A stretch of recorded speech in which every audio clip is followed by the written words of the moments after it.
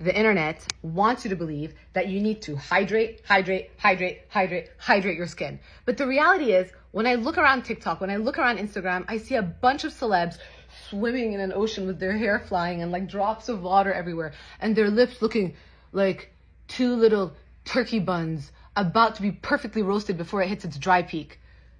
However, our skin is not that, and reality is not that. And who the hell am I?